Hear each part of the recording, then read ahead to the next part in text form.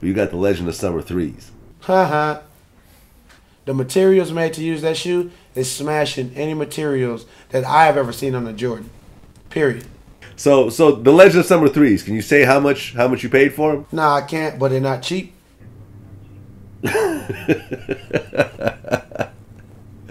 So definitely in the 4 digits. They're definitely not cheap. I mean, how many pairs of those are there out there? Hey, man, let your money find out. I have no clue. I only care about having mine.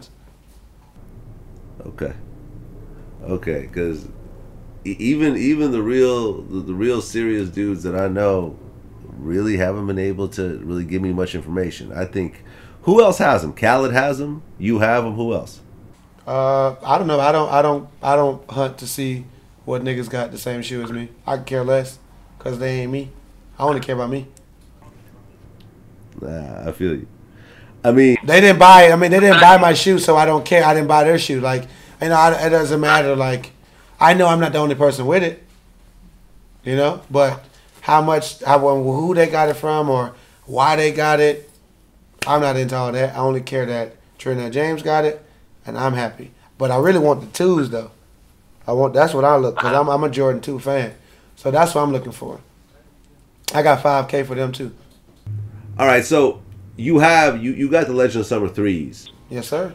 Do you think, now that having them in your hands, if you were to guess, do you think that they're gonna be hotter than the Red October Yeezys?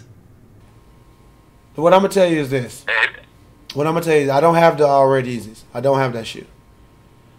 But what I'm gonna tell you is that I don't compare Jordans to no other shoe. I don't do that. I grew up a Jordan fan. All I care about is Jordans. Easy shoes are cute, whatever. I got those too. But at the end of the day, it's all about how Nike and Jordan brand put the shoes out there. It's not about the quality or the look. It's about how they put it out there. Like the craze for the shoe, it's all left up to Nike and Jordan brand, how they release it, how many quantities they release. Trust me.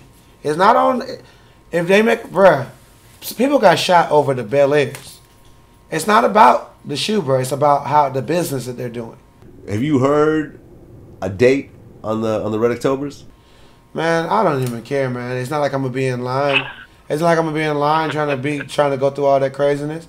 I'm gonna just wait and see if somebody got it for a decent price, because I'm not gonna spend $5K on those. Oh, okay. You won't? Nope. How much did you spend on those? I don't know, but not $5K. I want them for free.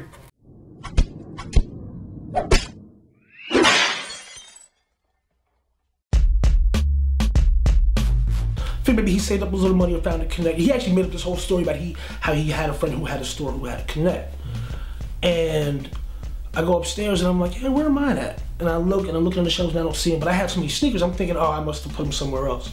Why do I feel rappers' sneakers come and go? I think because they're fans of the consumer. You know, when you're fans of the consumer, when your record is hot, they're gonna buy it. When your record is not hot, they're not gonna buy it.